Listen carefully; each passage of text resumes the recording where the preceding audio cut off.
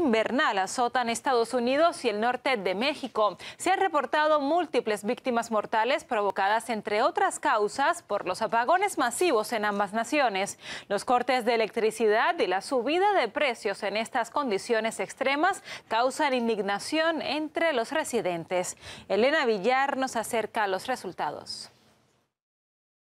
La tormenta invernal que azota el sur y el centro de Estados Unidos sigue dejando a millones de personas sin electricidad, sobre todo en el estado de Texas. El motivo principal, el hecho de que el récord en bajas temperaturas haya disparado una demanda eléctrica que la red no puede satisfacer. Las áreas más afectadas han sido los alrededores de Galveston y Houston. Otro de los motivos, según el propio gobernador, es que las instalaciones de muchas empresas de generación de energía se congelasen durante la noche. Los funcionarios de ese estado han pedido a los residentes que se mantengan alejados de carreteras, ahorren como puedan energía y sellen las ventanas y las puertas de las corrientes de aire.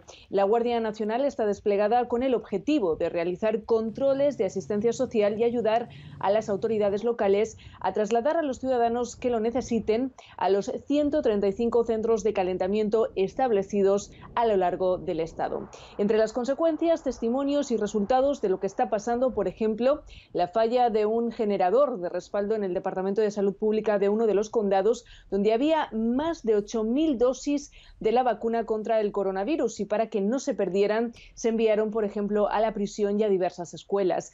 Por otro lado, la tormenta también ha forzado a las principales refinerías de petróleo a suspender parcialmente sus operaciones y han afectado a la distribución de gas en el país norteamericano.